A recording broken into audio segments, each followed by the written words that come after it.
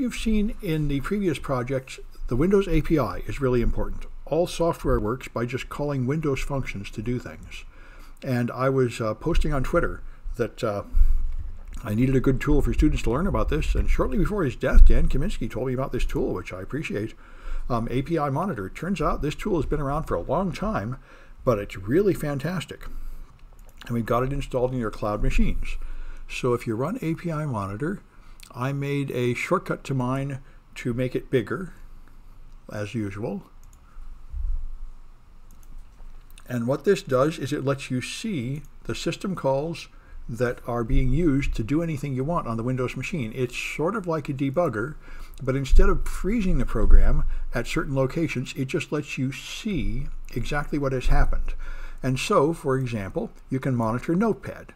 So we want to look for create file and check these three things. So there they are. Let's see if we can find them. So this is, and it helps you see the structure of the Windows API. So here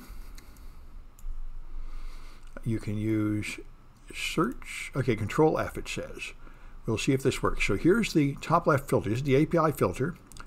And supposedly I can search at Control F. Let's see if that works in these cloud machines. Oh, it's gonna. Good. So create file. We're going to find the Windows functions that create files. There are quite a few of them. All right. So here's begin create file. That's not it.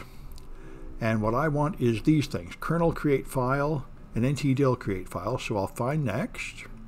That's cancel create file. There's mf create file. There's create file moniker. There's create file 2, create file A. That's interesting. I wonder if this is what this is in. This is something. The container is kernel 32. Okay, this is one of the ones we want. The kernel 32 create file A. I want to check that. And kernel 32 create file W, which will be one of these ones down here. Yep, right there. Okay. And then ntdil, nt create file. That's lz create file. That's something else. That's it, nt create file. Okay, so we found the three we want. Check them. And now we're going to launch Notepad. So it is here, just like it usually is in every program. This yellow folder thing opens a file, and we want to open Notepad. So that's C, Windows, System 32, Notepad.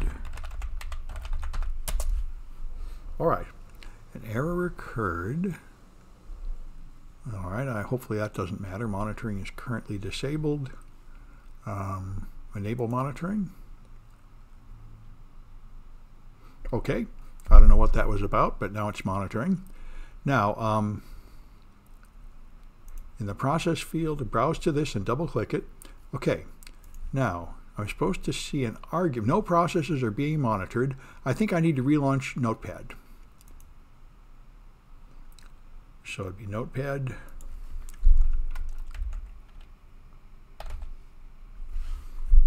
Maybe it did trouble launching and connecting to Notepad. Open. Ah. All right.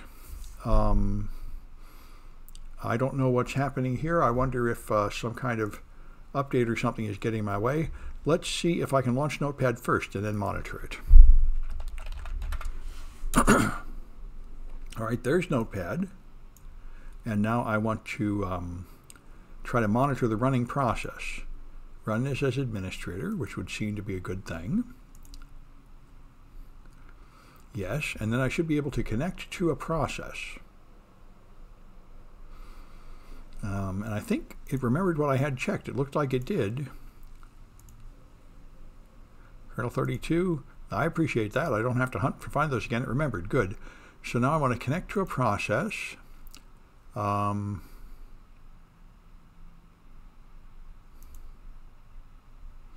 Type the location of a process.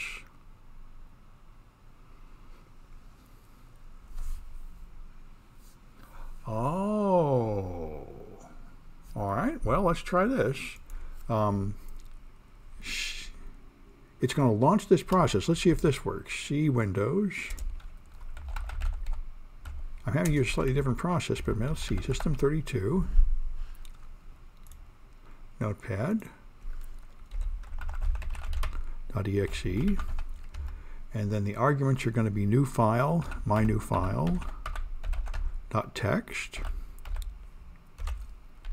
All right, and it'll go there. That's fine. Then, okay, let's see what that does. Good. That offers to create a file. That's what we want, so I say yes. Okay, and now what it did was it captured the API calls right here, just like Wireshark might catch network traffic. These are the API calls that created that file. It went to kernel base nt create file and called it with a read attributes and so on, and then my new file here, a whole series of things. So if I click one of these calls, like this one with my new file.text, it's going to show me exactly what happened here. Here's all the parameters. So it shows file share, read, and it shows you the value of these things pre-call and post-call. And someplace in here should be the name of the file. So it was handle, return, open existing, generic read. Yeah, but here it is. Here's the name of the file. An address followed by my new file.text. And when you're done, it's there too.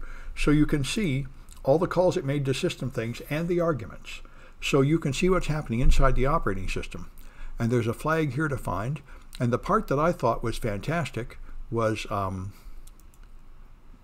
stealing a password. So let's go to monitored processes. Here I can terminate the process. Right click, terminate.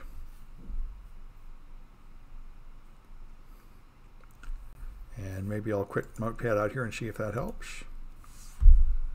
And then I have to right click again and remove. Yes, remove process. Okay, good. Now, I'm going to clear the filter.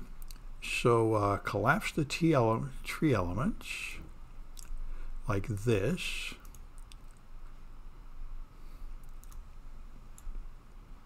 There. Then click in the boxes to clear them right. So I can clear this one. That clears everything inside there. And I guess that's the only one, data access. Oh, here's the one, NT native. All right, good. That's the native API NT-DIL. All right, now I'm going to launch remote desktop connection. And by the way, I just added a RDP server for you to use here because you don't have them. You're not using RDP in this class necessarily. So you can use, here we are. You can use my server, wind.samsclass.info. So let's launch that, remote desktop connection to wind.samsclass.info. And then you show options and put in a username and password here. Username is going to be test use, just anything. You're not going to get in, but we're going to see it capture those credentials. All right, so give it test user, and now we want to find MSTSC in the running processes pane. So here's the running process. This is how you connect to a running process. And it's TS is terminal services. That's it right there. MSTSC. That is Microsoft Terminal Service Client, I think.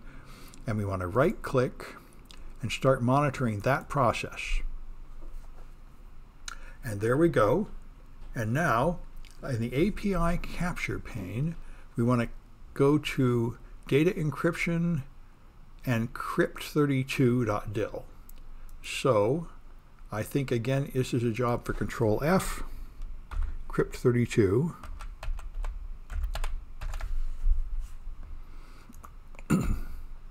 Okay, there's crypt32.dil, and we want to hit crypt protect data.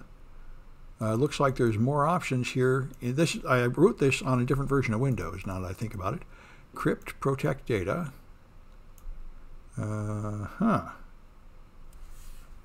Well, this is a problem. Oh, I'm in certificate crypt32. Maybe there's another one. Because I need to find the one in data encryption and decryption. Let's just try Control F again and find next. Ah, there is one there. Oh, there's more. Okay, I'm looking for the one that has crypt protect stuff in it. Maybe this one, certificate store. Another one in data encryption and prevention and in decryption, which would be data conversion. Data encryption and decryption. Okay, here's the one. There we go. And we want crypt protect memory and crypt unprotect memory. There. Now we'll see the encryption routines. And now just connect in your remote desktop connection and give it a password. So it's test user connect, and I'll give it test pass. And OK, and then it won't let me in, but I get a bunch of action here. And now some of these will contain the password. Not this one, but maybe these green ones do. I'm just looking at the parameters. And the one I thought would do it is crypt protect memory.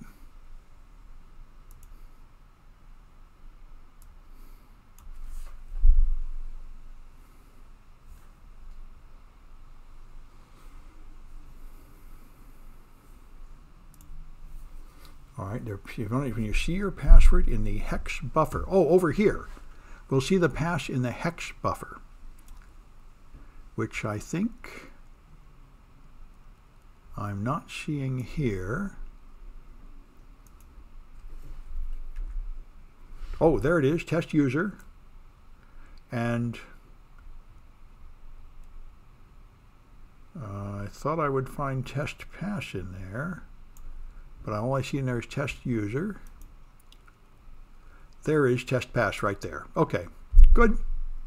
Anyway, that's the point. That's what I wanted to show you. It's kind of nice to peek inside the operating system and understand how it works.